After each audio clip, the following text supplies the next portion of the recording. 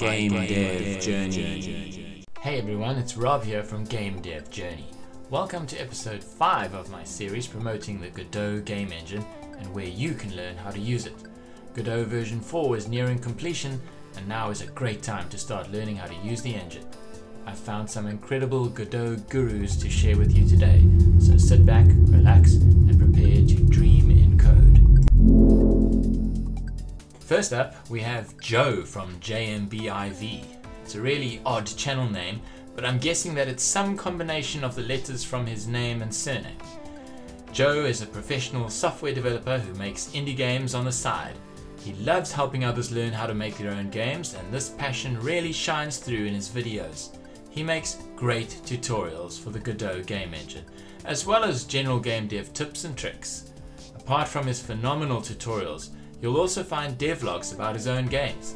Joe has such a great way of explaining what he's doing and, more importantly, why he's doing it.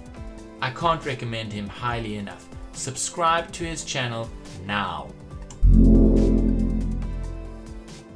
I'm sure that a lot of you are already familiar with Emilio. I mean, he is the creator of the Dialogic game dialogue system plugin for Godot.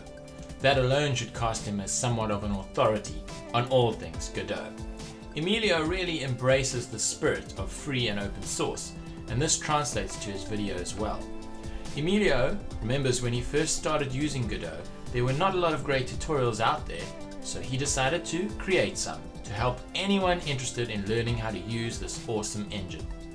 I want to say a big thank you to Emilio for doing this. You have some of the best tutorials out there, and you've given back even more with your contributions to the engine itself. You are a true proponent of the pay it forward movement. Next up is Stein Codes. Stein is a programmer and a developer with a passion for making games and tools.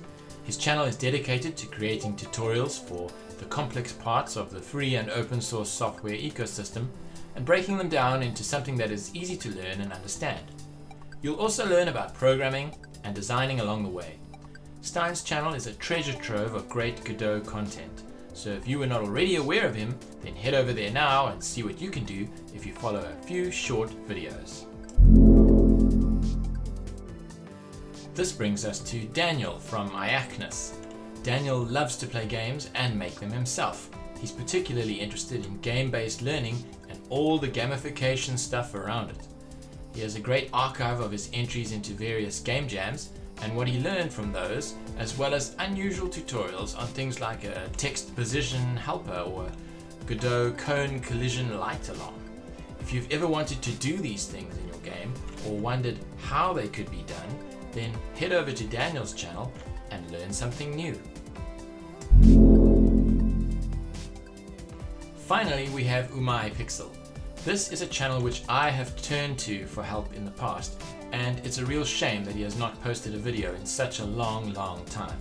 Umai really did create some excellent tutorials for Godot, and his calm and collected manner of speaking was so appreciated by me when I watched his videos. If you want to learn about anything from arrays to life bars and dictionaries, then you need to check out UmaiPixel's channel and maybe leave a comment encouraging him to return to the scene. That's all for this week. Thanks for joining me, and I hope to see you all again next time.